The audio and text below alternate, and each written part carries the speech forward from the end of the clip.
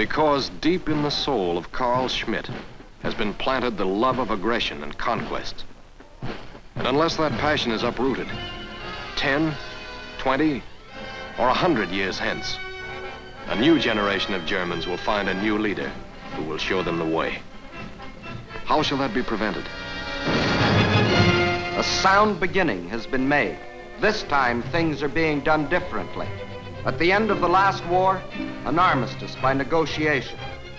This time, unconditional surrender.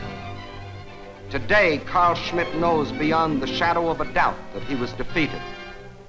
At the end of the last war, German armies parading through Berlin. This time,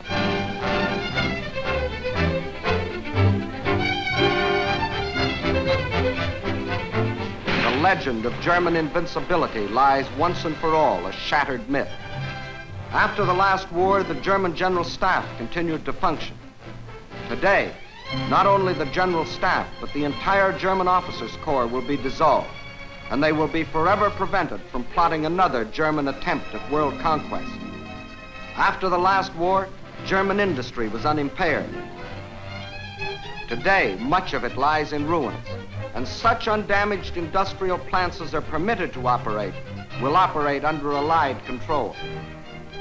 After the last war, the same state officials remained in office.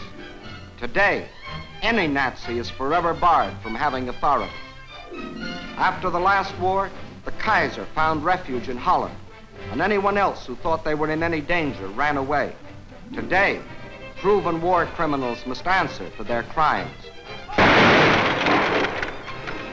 After the last war, German education was untouched. Today, all Nazi doctrine has been destroyed. New textbooks prepared for German youth under our direction, not the Germans. After the last war, this small area of Germany was occupied. Today, every square inch is under the authority of Allied troops. At the end of the last war, this was the government of Germany. Today, this is the government. We have come to Germany not as liberators, but as conquerors. And this time we shall remain for 10 years, for 20, if necessary, forever. Carl Schmitt himself will determine how long.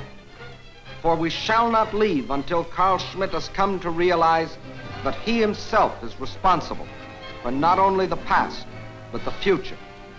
We have rid him of Hitler and the General Staff and Nazism and militarism. But we have not rid him of Frederick and Bismarck and the Kaiser, of his history and his tradition. That he must do for himself.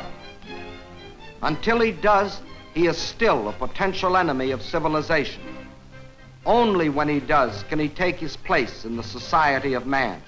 Then and then only will the German farmer, the German mailman, the German cop be like the folks back home. Then and then only can beautiful Germany, industrious Germany, cultured Germany join the peaceful nations of the world.